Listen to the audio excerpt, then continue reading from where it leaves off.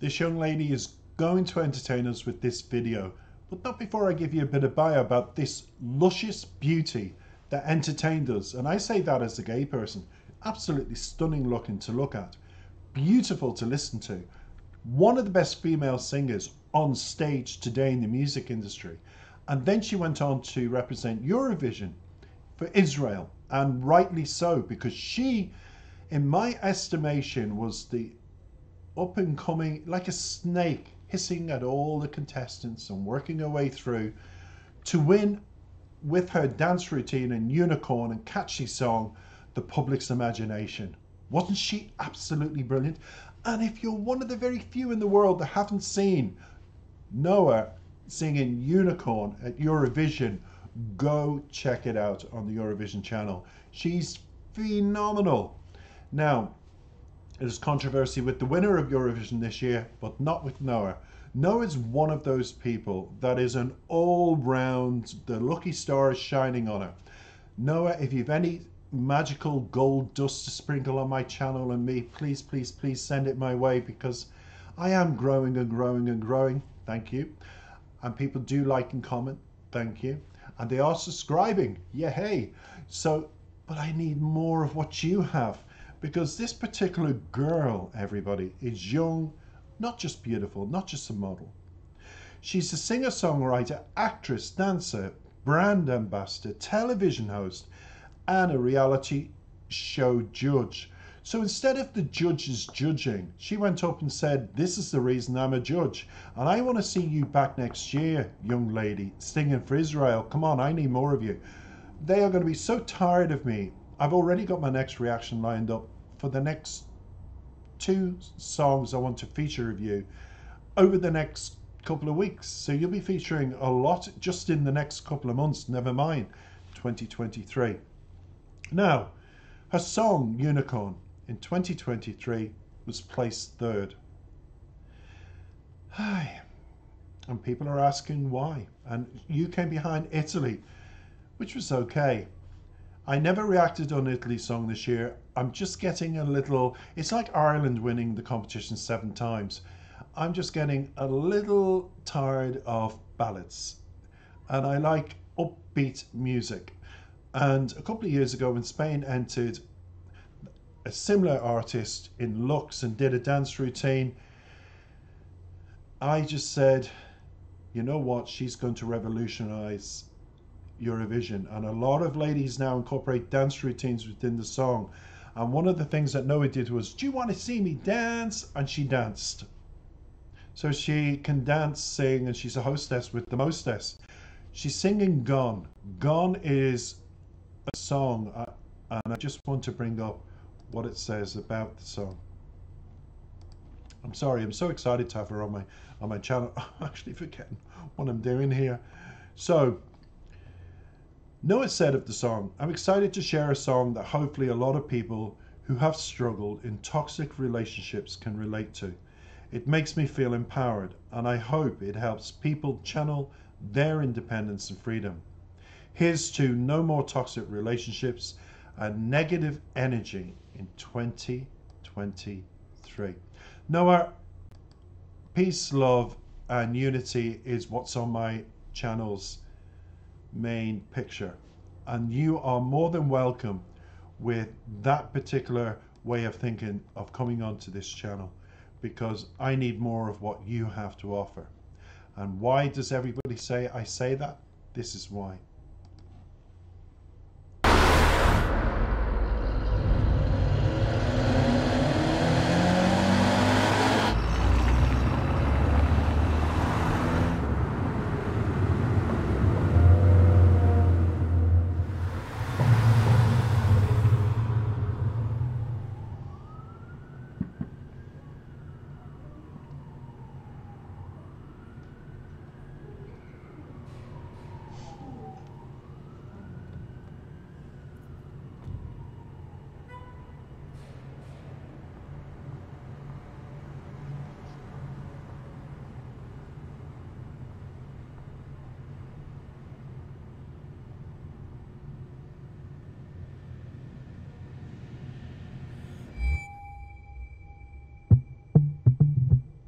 My favorite thing about you is you're gone, and I don't have to hear you going on and on and on. My favorite thing about you is I'm no longer around you. Yeah, my favorite thing about you is you're gone. Yeah. My favorite thing about you is you're dead. You're dead to me, and so is every word you ever said. My favorite thing about you is how good I am without you. Yeah, my favorite thing about you is you're gone. I used to love the way you kiss me, and now I love the way you miss me. Now I used to pray you would stay for so long, thought I was wrong. Now my favorite thing about you is you're gone. You're gone, you're gone, you're gone. You're gone, you're gone, you're gone, you're gone. You're gone, you're gone, you're gone, you're gone. My favorite thing about you is your eyes, and how they get to watch me walk away from all your lies. My favorite thing about you ain't the world I built around you. No, my favorite thing about you is you're gone. I used to love the way you kiss me, and now I love the way you miss me. Now I used to pray you would stay for so long, thought I was wrong. Now my favorite thing about you is you're gone. You're gone, you're gone, you're gone. You're gone, you're gone, you're gone, you're gone. You're gone, you're gone, you're gone, you're gone. And you're never coming back no more, and I'm never gonna let you in, 'cause I'm better than I was before. Baby, I know you know what you did, and you're never coming back no more, and you're never coming back no more. My favorite thing about you, oh my favorite thing about you is you're gone. And I don't have to hear you going on and on and on. My favorite thing about you is no longer around you. My favorite thing about you is you're so gone. You're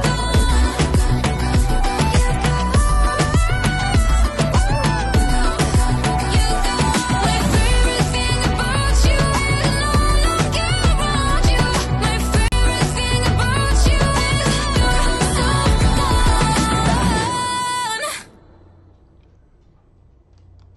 Oh, Noa, Noa, Noa, there's going to be a lot of people. I'm going to say this, Noa, there's going to be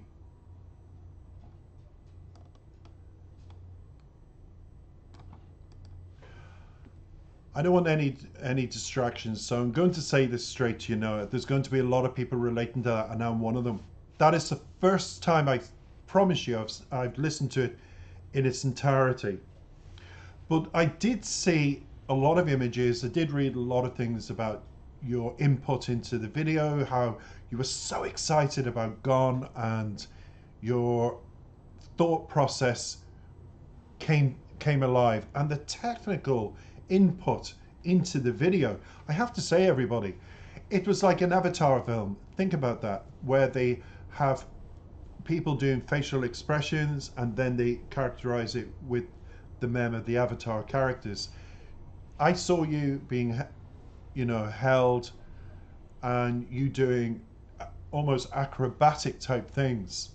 And in honor of you, Noa, I'm going to do an extraordinarily difficult thumbnail, but one I'm going to enjoy doing to accompany that. That warrants a special thumbnail to attract people to your music. And I'm going to do that. Now, Noa, that's going to cost you a brand new car. So get on the telephone, you're a TV host, you're worth a lot of money, and say, CC, what car do you want? After seeing that thumbnail, I will pay you anything to get the copyrights of it. Although the copyrights are yours, it comes from your video. But that's all just me having a little bit of fun. I have to say, and I'm going to say this, you're out there, my ex, not my current partner, my ex, and I dedicate the words, the song, all of it to you. And I'm sure there's a lot of people going to say, yes, we have an anthem. We have an anthem wrote by Noa Kirel for all the exes. I'm glad you're gone. See the smile? All those lovely, beautiful white teeth. I'm really glad he is gone. Let's get back onto the song before time runs out. It says, my favourite thing about you is you're gone.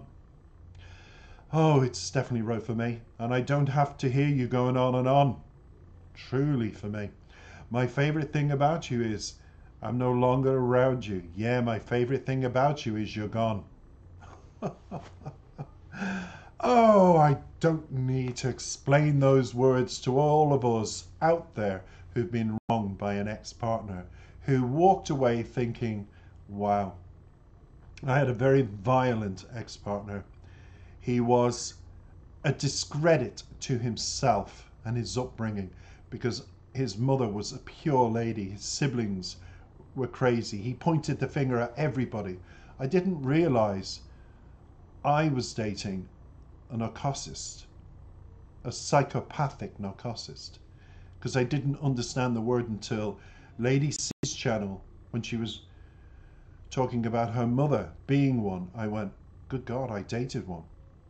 So thank you, Lady C, and your channel. Shout out to you and Dan Wooten and everybody else, because after this video I always tune into the Lady C channel. She's an she's from aristocracy in England, and she's Jamaican born and reared. She has 2 adoptive Russian boys from Russia. She's very cosmopolitan and very knowledgeable, and one of the most incredible people ever.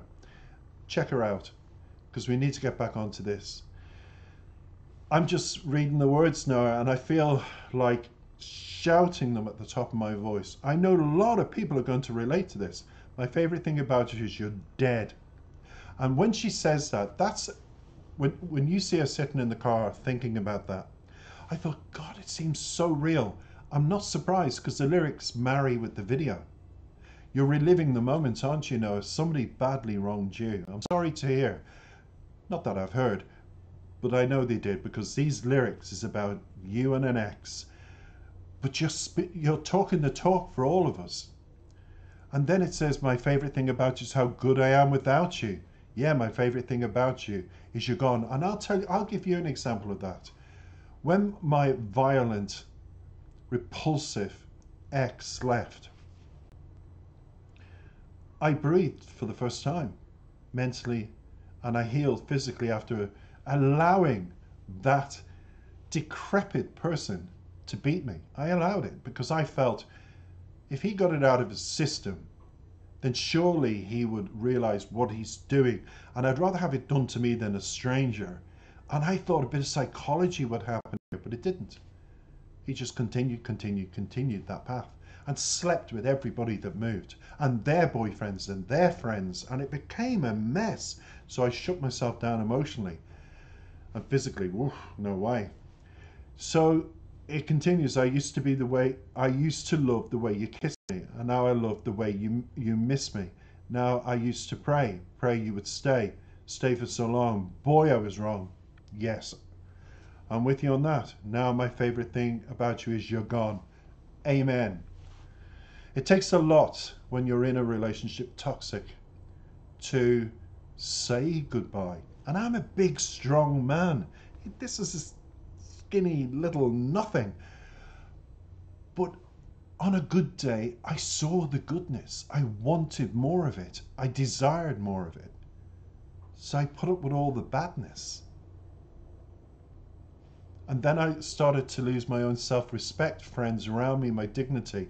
And that's when this verse comes into, because I'm going to skip, because I don't want to run out of time.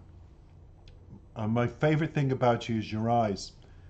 Don't we always fall in love with the eyes? Two opposites attract. The eyes, my current partner has brown. I love them. Baby brown eyes. I have blue. So opposites attract. I understand that sentiment and how they get to watch me walk away from all your lies. And that is what my ex got. I did. I managed to walk away from his constant lies and how he psychologically had everybody convinced I had the problem until I orchestrated a trap. Does Noah speak about something like this? Let's see. And I'll tell you about it before the end of the lyrics. My favorite thing about you ain't the world I built around you. Don't we always build? We always get somebody in our lives and we put cotton wool and we build them up and they're just like this. And I'm talking about our exes, by the way, not about people in loving relationships, those who are in toxic. When we realize they're toxic and walk away and they're gone, and we realize, never again. I'm just saying, they do, they sit with the cotton wool around them, and we just, what do you want? You want me to get you a cup of coffee? You want me to feed you? You want me to pat your head? You want me to clean you? Unbelievable. Bend over, I'll clean your higher end as well, where you speak from normally. It's all coming back. And then it continues, it repeats, but it comes to this, and you're never coming back no more, and I'm never going to let you in, because I'm better than I was before. You are. You never let them back in, and I certainly didn't. I shut down for many years and said, that is it, till I get my life back. And when I got my life back, I sat one day and I knew I was ready for the next step, because I saw couples walking past and I met old friends of mine who found a new partner and said, you can too. You've got a great personality. You're an amazing guy. You're a warm, loving guy. And if you can put up with what you did, you deserve a better guy. And I found one. Karma came back to bless me with my current relationship. So it does come back, and I've still got that little bit to tell you in a minute. It says, you're never coming, never coming, never coming. My favorite thing about you is you're gone. Well, I gave a going away present. This is the story now to finish this video. I'm just going to flick up and make sure I've got enough time. I'll say it in 1 minute. I gave a going away present where I invited a lot of friends, knowing he would not like it. He was anti-woman almost, even though he had a sister. And I respected the sister. But you could tell the way he looked at the sister's husband. There was almost a sickness in him. It was just, I just hated to where his eyes were looking at times. But I set up a trap full of women. And he hated it that much because he thought they would bring their boyfriends, boyfriends bring their male friends, and he would have a candy party where he would taste the different varieties of candy throughout the night and kept me busy entertaining. Well, role reversal. It was just women. He went crazy. None of his friends were invited. No, we were allegedly moving apartment to a new apartment that he had bought. Not we. Think about that. He had bought. Because a narcissist always wants to be in control. So what happened was, all the women got drunk, we laughed, we partied, and he couldn't handle it. And one of the girls did the old self-defense, got into an awful row with her, and boom, on the floor. And he left the party. When he thought he was coming back the following morning, I'd already left with the girls. It was planned to my new life, to my new apartment. And I walked away and said goodbye without him even knowing. And that's what you do. You walk with your feet if you're in one. Thanks for listening. Take care.